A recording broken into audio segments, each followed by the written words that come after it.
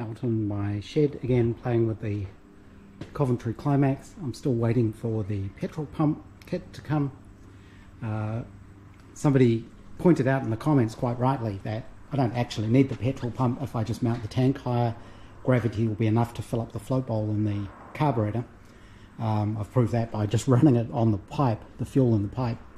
But the kits are available, and in order to have the engine as complete as possible, I'd like to repair it and get it going. The petrol tank has been sitting in evaporust for quite a while. It's actually probably ready for me to paint it. You can see that's taken all of the rust out of it. There's a little bit on the bracket I'll need to wire brush because I don't have a container deep enough. I can get most of it. So I'm going to repaint this. I will red coat it, same as I did on the Riley petrol tank. I have got some almost olive drabby type paint. It's probably not quite right, but that was the closest I could get, because what I want to do now, oh, the other thing I will do is I did manage to straighten this shaft, but there's still a little bit of run out in it, which I'm not happy with. This was the original shaft that came in the engine, and then I machined up this piece to extend it. What I'm actually going to do is remake this entire piece. This has got like a half dog drive in the end. I'll machine this up out of one piece of steel that fits on the distributor and has the drive dog. I'll machine another piece which is like a sleeve that goes on the outside, and that will give me this tube on the outside and the eccentric for the fuel pump. So I'll machine this up as a separate piece and then probably make it a really tight push fit onto there and Loctite it in place. I think that'll be enough. There isn't a lot of force on this, so I need to undo this, get that off, and then I've got a piece of steel that I can machine that from. And the other thing I want to do is I'm going to take this off this horrible frame that it's on. I wanted to know how much it weighed, so I've got it set up here on my little gantry crane. These are actually tie downs. They're not really lifting straps, so I probably shouldn't really be doing this, but I've got two of them on there and I only need to lift it up just enough. I've done it once already to weigh it. I lifted it up, then zeroed it, and then set it back down. So it's a 125 kgs. And my little Waka Waka friends back, which is good. I think, I can't remember how much the wheels I got for it are. I think they're 70 kg each, and I'll have 4 of those. And I think you kind of rate the, when you build a trolley, if you've got 4 wheels, you kind of rate it for the weight of 3 of them. Effectively, that seems to be what they do. So that'll be, those wheels will be easily big enough. They're little casters, they're cast iron casters, they look a bit more period. So I will build a timber frame that this piece will bolt onto, and the casters will sit on that, so that's going to lower it down quite a bit. So what I'm going to do now is I'm going to unbolt this, and I'm not sure, I think I can unbolt here. Hopefully those go into something captive, they're not just, yeah, must do. So if I undo this, and undo that, same on the other side, and the controls, I should be able to lift the engine and the radiator off this frame, which then lets me undo what's been done to this. I'll have to remove the exhaust as well. I can actually do that up here. So what I'll do is I'll undo all these bolts, lift the engine off, move this out, put the engine back down on the ground, just so it's not hanging from the straps, and then clean this up. And it's got the holes in the corners, so that can be bolted down to the timber frame. I'm going to have to grind all of this off. That's why I got that paint, but I don't think it's going to be close enough to the colour. It might be if I just touch it up. I just want to touch it up where I grind it so there's no bare metal. I might actually have a green primer that's a closer fit. So that's what I'm doing now. I have the stand out of the way, and with the engine back on the ground, it's sitting up on some blocks. I didn't want to rest it on the sump.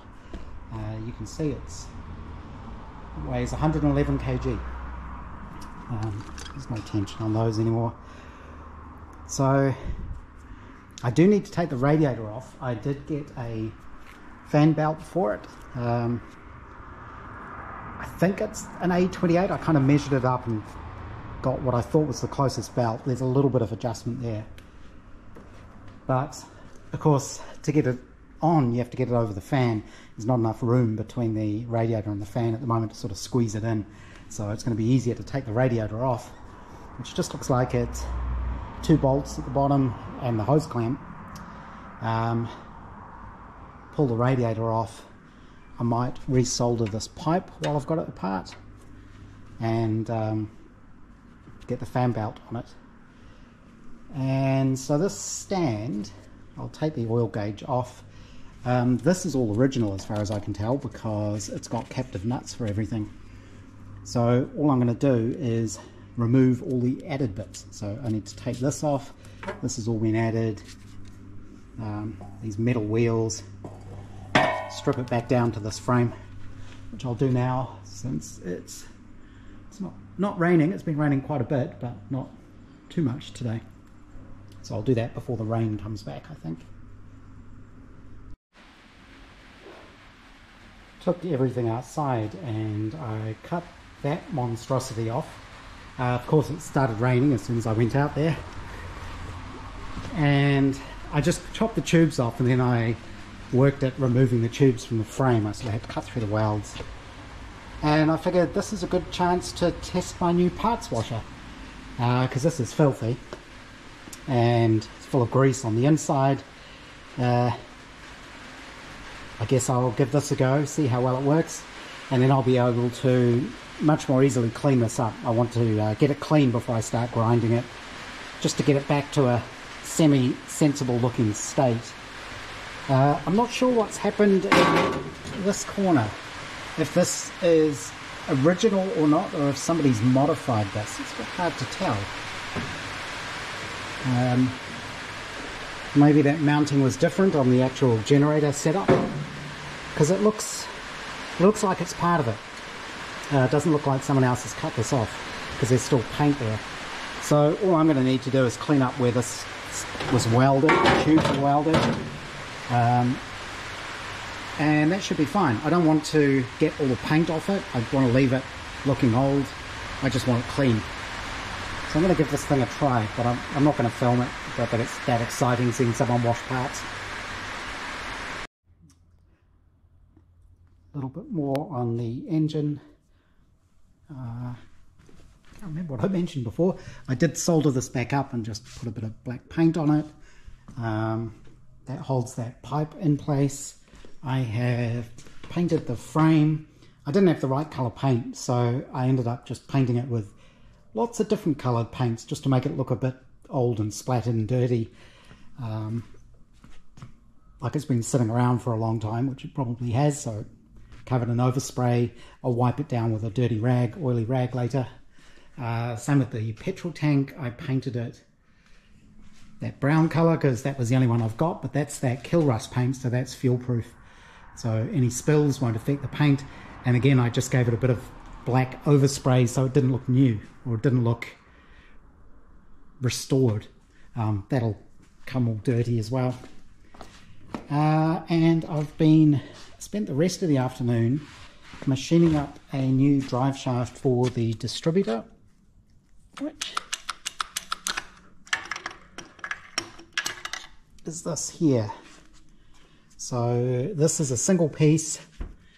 I machined the whole shaft from a single piece, and I milled that sort of half dog flat on the end. You might be able to see it in there.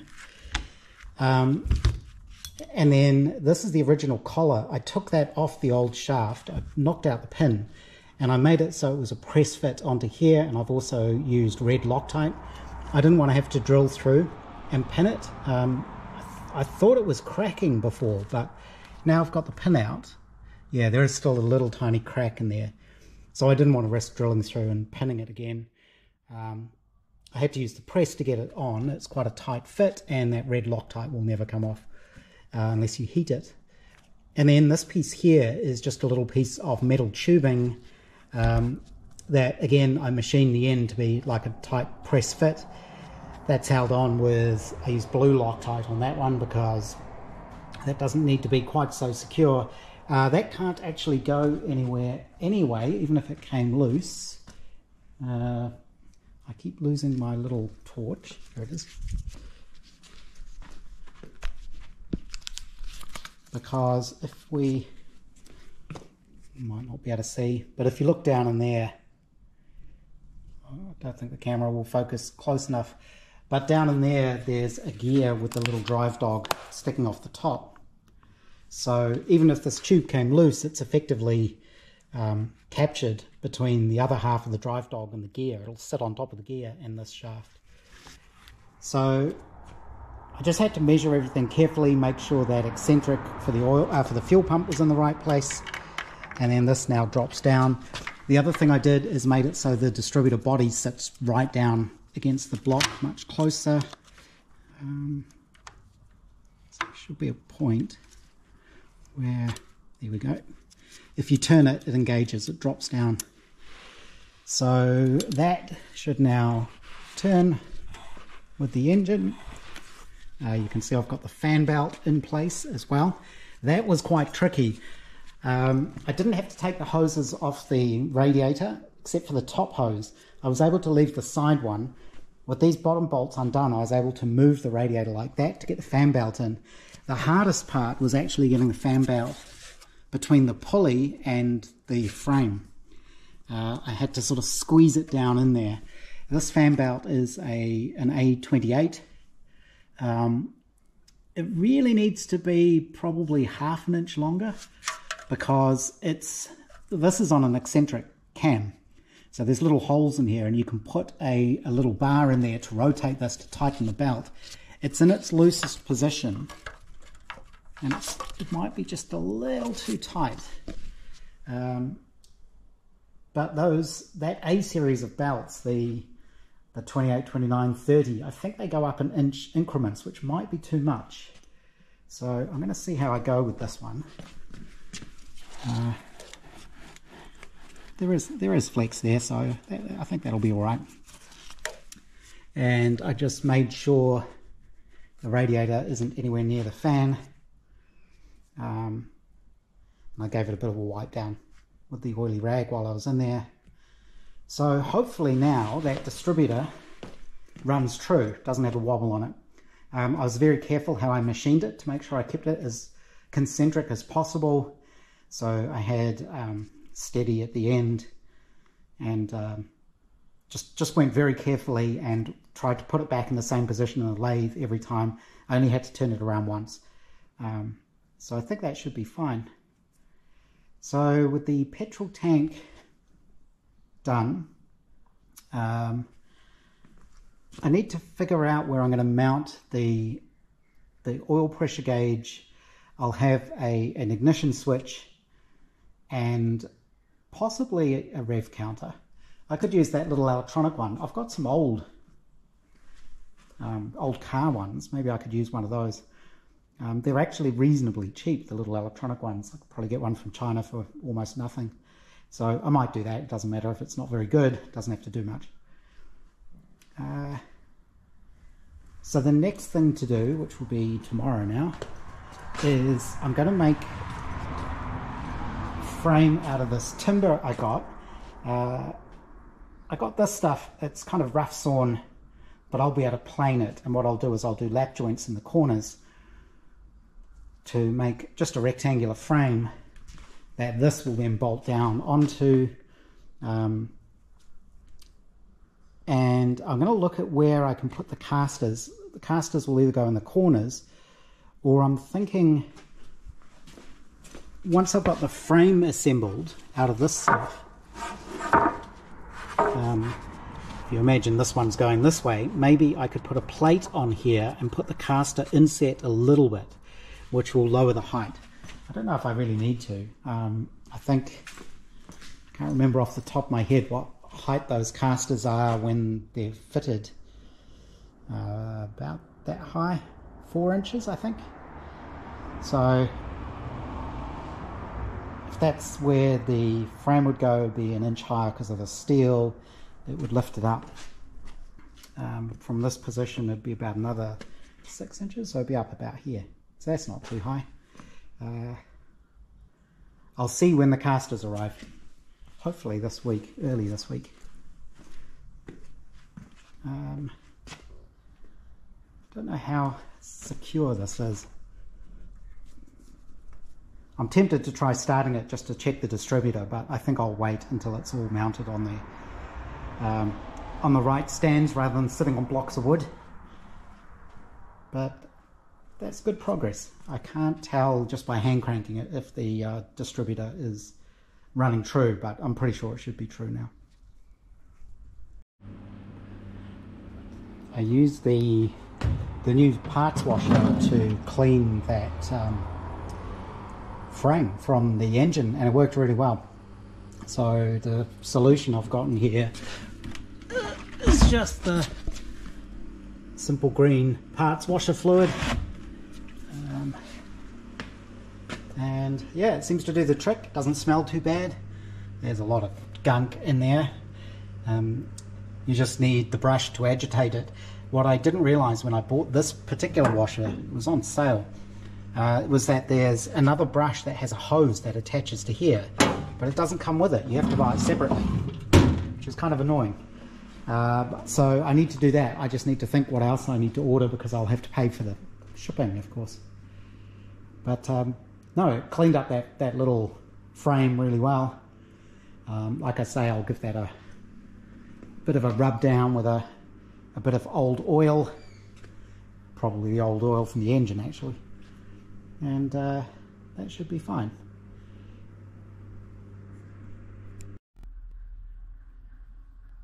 I guess this is a Riley update. I've been doing lots of other things because I've been waiting for the pinched nerve in my neck to get better, because the next job on the Riley is making the body panels, and as soon as I start doing that, I'm going to be doing all sorts of things that will basically aggravate that injury, including sort of wheeling and hammering. So I just want to make sure I'm not going to do any more damage. So I'm waiting until that's completely healed up.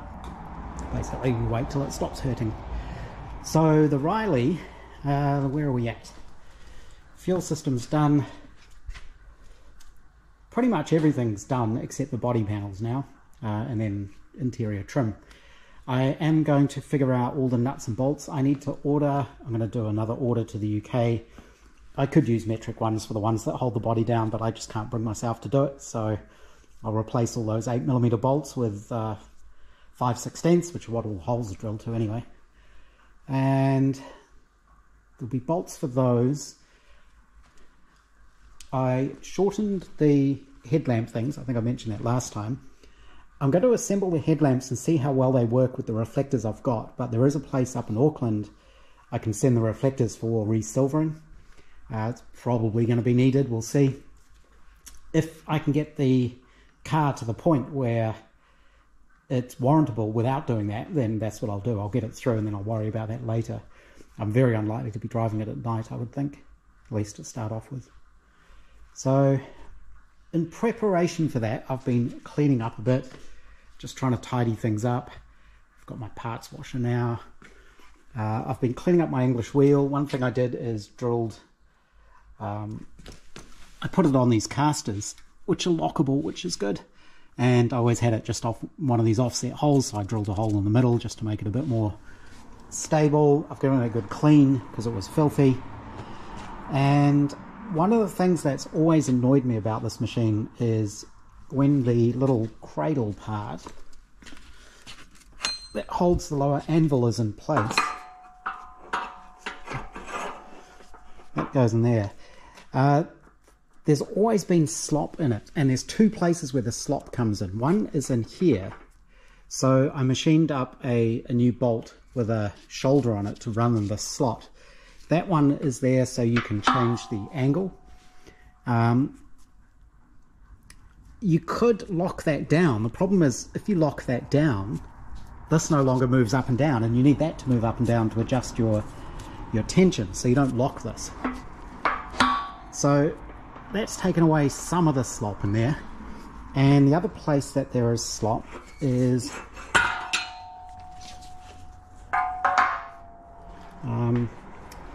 in this sort of eccentric cam thing.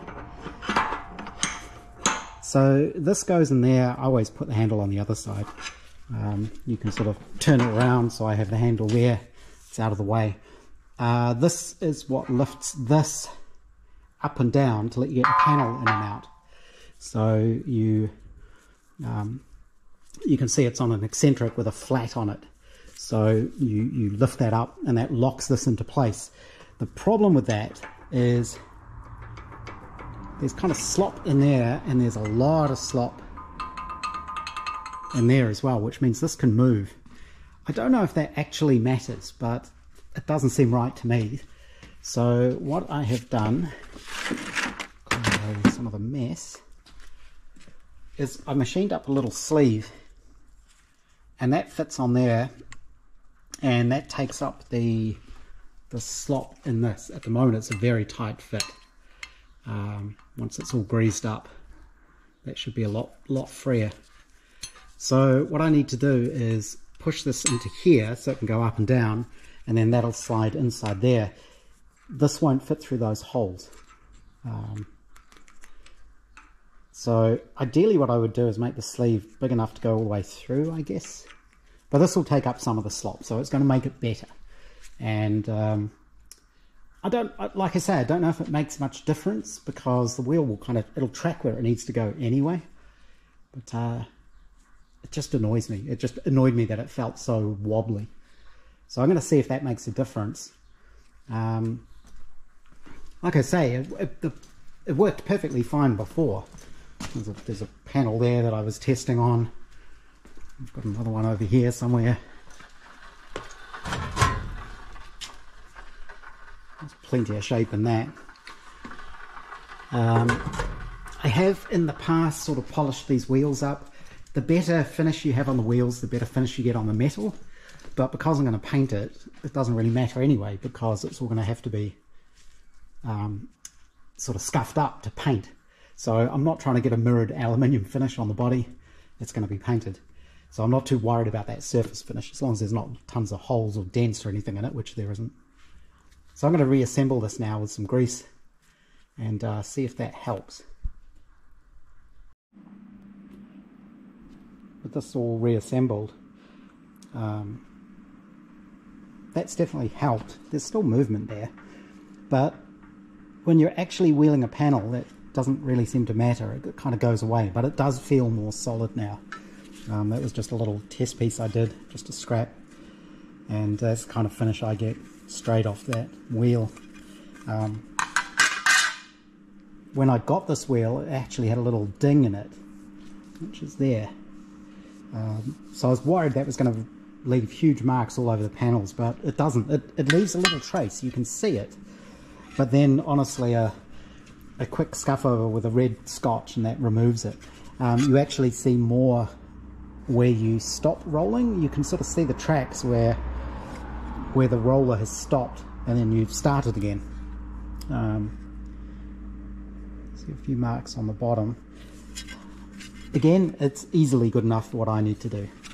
And you know, I'm using 1.6mm aluminium, so I'm going to weld it, and then you have to grind the welds anyway. So I think this will be fine. The other thing I always have to do on my wheel is sometimes I have to shim these, and I just use little pieces of beer can, and that's just to make sure the wheels touch properly. Maybe use a little bit more shimming. Before I actually got the wheel, I didn't know about this. I just got this wheel because this happened to be the right sort of one and it was on sale. But there's two different theories around whether or not the wheels, the anvils, should have a continuous radius or a flat. And I don't actually know which is better or not. It's one of those things where you'll get one person swearing that one is better than the other, and somebody will say the complete opposite. Like I say, I don't really care, because, you know, in just a few minutes I was able to sort of wheel that much shape into just a little panel.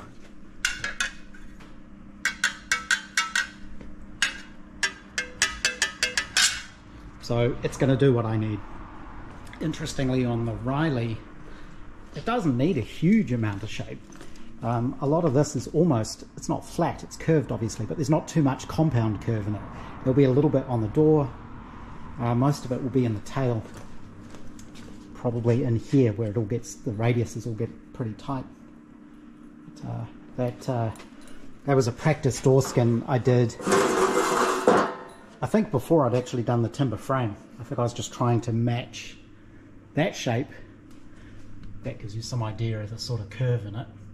And this one I overdid, so that ended up too curved. I'm going to use that piece of panel. When the time comes, I'm going to practice my aluminium gas welding on that. So I am going to gas weld it. I think that's going to be the best way. It leaves the welds annealed.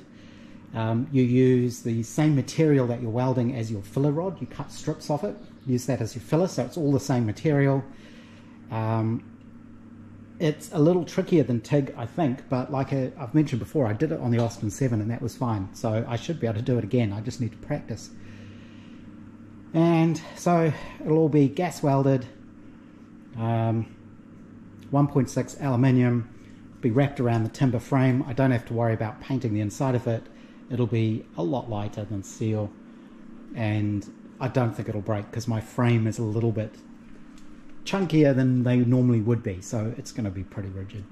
And if it breaks, you just rivet it back together, or you fix it. It's an old car, it's going to break. So that's the plan.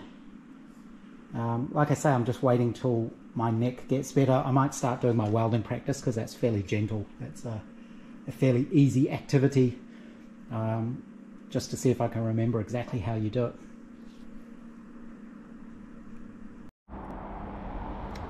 Just for fun, I wheeled that panel flat again, mostly flat. Trying to get something that you've already curved back to flat is actually really quite tricky. Apparently there's an exercise you can do with a square like I showed before, where you put shape into it and then you flip it over and you take the shape out, and if you measure the panel before and after, it will be bigger afterwards because it's been stretched. But because I was just doing this roughly, I wasn't really being even in my pattern, which means when I tried to flatten it out again, it's gone a bit wavy. There's a bit of oil canning in it too, I think. But it's reasonably flat. So yeah, the machine seems to be working fine now. It's interesting how much flex there is in it, even steel like this. People go to great lengths to make the machines more rigid, and I don't know if it just means you'd get shape faster, because like I say, this one works. It brings up the metal, but if it was more rigid, would it work better? And would I notice? Because I'm not a professional at this.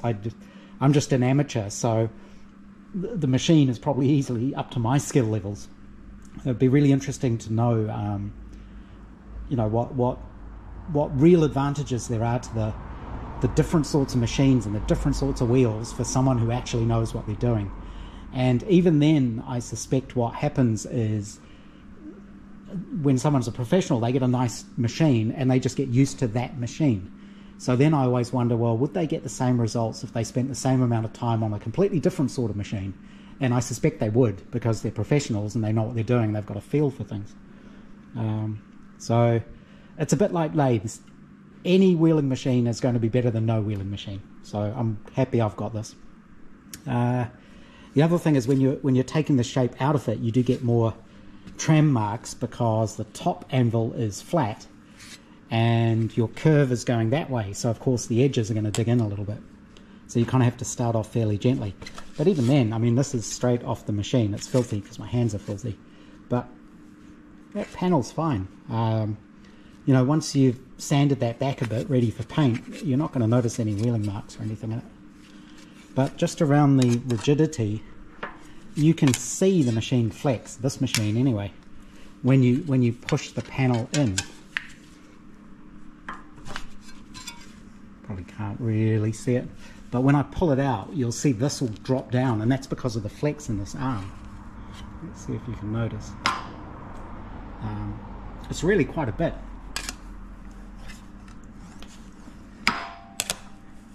And again, that's going to be causing interesting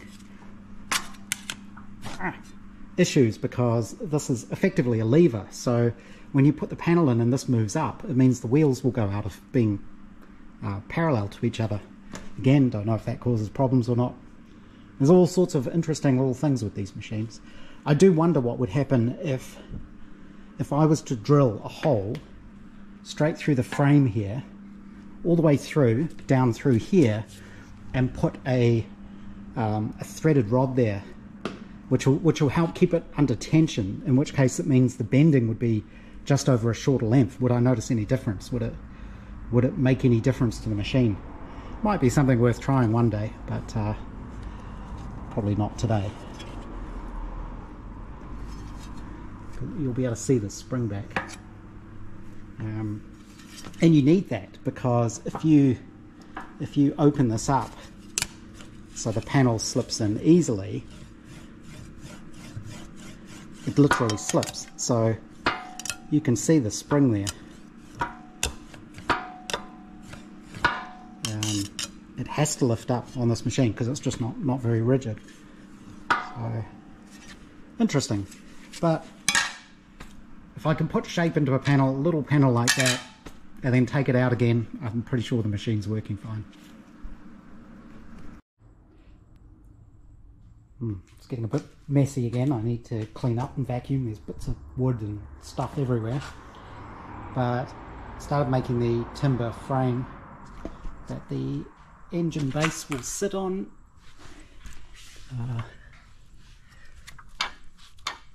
Just glued, and I'm clamping it up, but I've noticed it's not sitting quite right. It doesn't seem quite right. Something's gone a little bit funny. I think it's not sitting flat. But the idea is that this will then sit on top of there. It'll be bolted on there, and there'll be casters. I do need to run a couple of saw cuts because that bit of the frame is deeper. So I just need a slot that will sit in.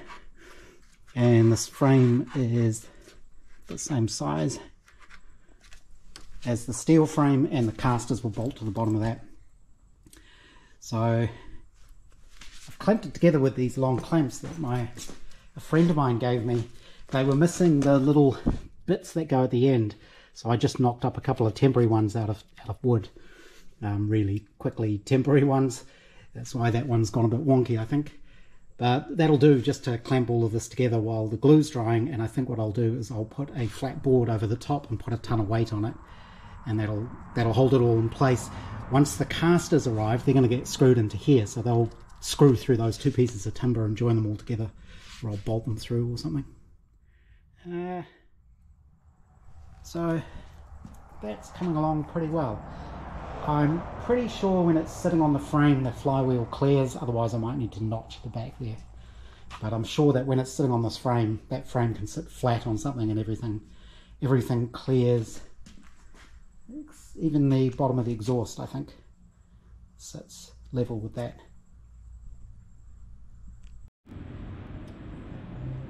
Since I've been messing around with the distributor drive, of course I need to reset the ignition timing. This time I'm using my little lamp. Oh, what's happening? Oh, bulb's kind of unscrewed. So just a little bulb holder and a 12-volt bulb, and you just put that across the points, and that gives you a really easy way to tell when it's opening. So you can see I've got it set to 5 degrees again. Much easier with the bulb than, say, a multimeter. There's a little bit of backlash in the system, but because the engine always ever turns that direction, when you set the points, you need to make sure you're moving in the right direction. So you can see that comes on there, but if you go back, because of the backlash,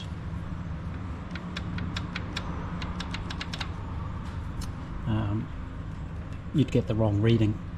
So make sure you're always going the direction you need to go. That should be set up now. Because the position of this has changed, I need to refigure out which one is number one, but I should be able to put the plugs back on, and I think it'd be safe to try firing it up here. It's pretty solid. It's supported at the back and at the front.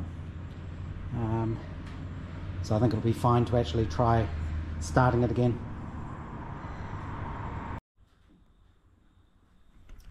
Put the plug wires back on in the right order, hopefully. Firing order for this is 1342, which is the same as the MG and the same as the Austin 7. The Riley is different. It's 1243, so it's kind of backwards. But I realized I can't try starting it because the run stop controls are loose, so I can't set the right choke and throttle position. So there's no point trying to start it now. I did remember to put the oil pressure gauge back on though, otherwise I would have had oil squirting out all over the place. So yeah, I'll have to leave it until it's back on its frame. I have that timber frame sitting over there with some weight on it till the glue dries. I'll leave that till tomorrow now. The reason there was a gap there is because I wasn't as careful as I should have been when I was doing the half lap joints, and they're a little bit mismatched, but nothing I can't fix with a plane just to get it flat. It doesn't need to be perfect. I'm just going for simple. And what I'll do is I will actually treat that timber with some of my Metalex timber treatment stuff, since I've got lots of that left over, and that'll stain it all green, so it'll match the army color scheme, I guess. But yeah, until it's back on that steel frame, I can't try starting it. I was careful. I made sure I got all the straps and things out of the way, because now I've got the fan there. I don't want anything getting caught up in it and spinning around. I think that's about it on this now for the weekend. I'm going to have a bit of a cleanup because everything's getting messy again. There was still some old Riley parts on that shelf that I moved out to the shed, so I can put a few other things up there, but I think it'll just be a fairly quiet afternoon.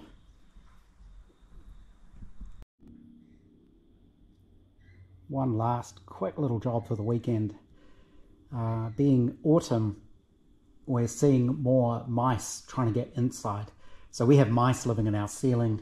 I've tried to block all the places they come in, but it's just almost impossible to stop them. So I have a lot of mouse traps up there. And just recently, now the season's changing, I've been getting 3-4 mice a week. So I've got a bunch of these traps up in the ceiling. I tend to use this style, the wooden ones, but unfortunately they're not very good these days. They don't seem to last very long. They're cheaply made. I've actually lost one up in the ceiling, so I don't know if a mouse stole it or got trapped by one and ran off, but one of them's gone missing, which is interesting. We've also had a rat, which head gardener saw inside the house eating from the dog's bowl, and it got a fright and sort of sauntered off. Apparently it didn't run. And then a little while later we heard rustling inside our kitchen bench unit, and it had got inside there. It had come up where the piping gets into the back of the dishwasher and into the sink, and it was rummaging around in the rubbish bin. So I opened the door and only just saw it escaping.